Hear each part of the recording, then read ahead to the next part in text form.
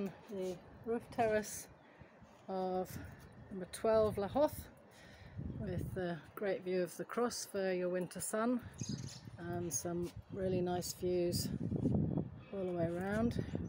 The mountain's a little bit hazy today, and down over town to the sea. Nice sized terrace. Enjoying the views. A quirky little house, so stay with me as we go around. So we have a little mid-terrace down here.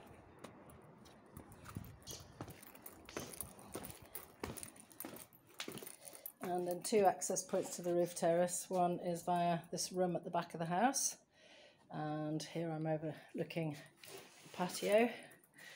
A little patio down there off the kitchen, and that connects the two, as does this mid-terrace. So going in via the ensuite, which is a little bit odd, but very handy for if you're having a barbecue and you need the loo.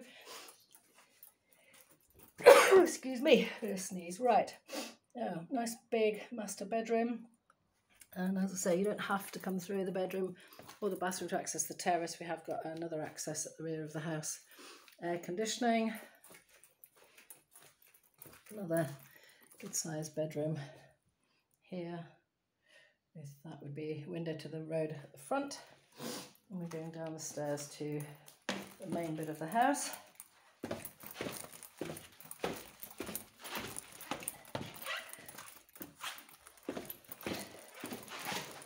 This is where we would come in, front door, and opens out to a little dining area here.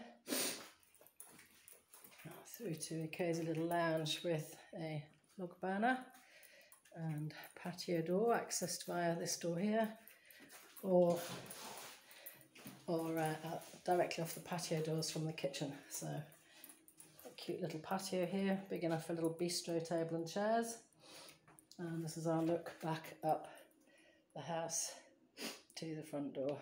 So a little kitchen, all mod cons, and even space for a dishwasher.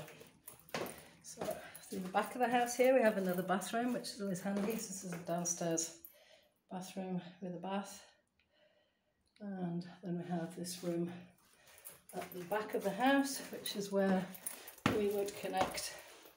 Oh, some lights on. Find them somewhere, bear with me. Maybe they were downstairs. Okay, there we go, abracadabra.